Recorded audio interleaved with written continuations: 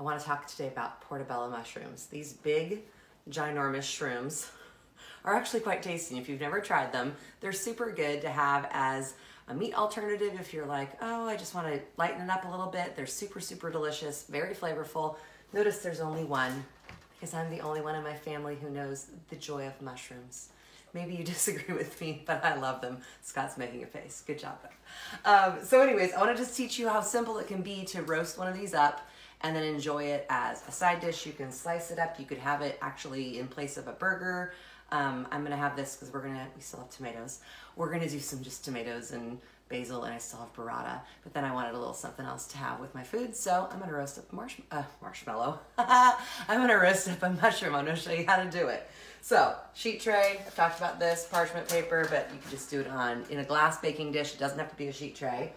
But mushrooms are really porous, so they will soak up just about everything you put on them. So you can be pretty generous with your olive oil. And I usually start, and I just get it nice and coated with my olive oil and some salt on there and pepper. And you want to do both sides for sure. A little more salt, a little more pepper. Okay, so I'm going to roast this for about 25 minutes or so on 400 degrees, and I start it actually capside down because it will release some of its liquid. Capside up, sorry. So the inside part is going to be up, and some of that liquid will pool, and then I'm going to flip it about halfway through cooking, and then the rest of that liquid will kind of come out, and then they just get nice and soft and super flavorful. And I'll also hit it with a little bit of balsamic vinegar at the end, which gives it another level of flavor. So you could also add other spices, dried oregano, garlic, whatever. I'm just keeping it really simple today, but I'll show you how it's done or what it looks like in just a little bit.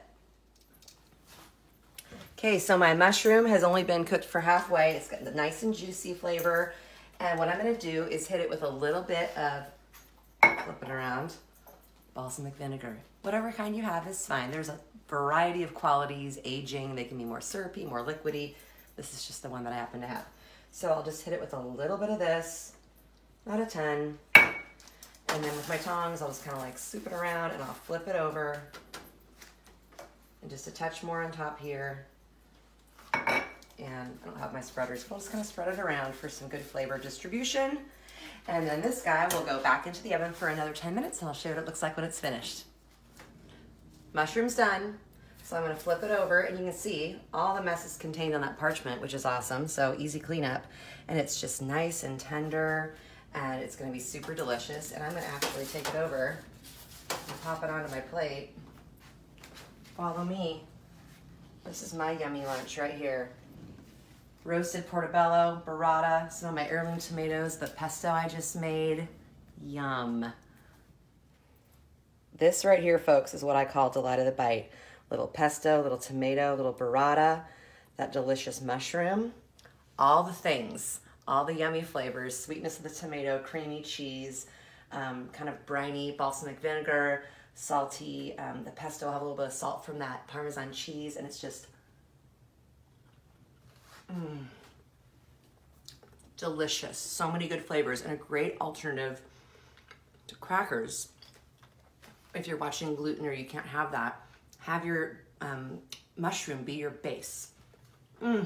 So many flavors. It's so good. Give this a try.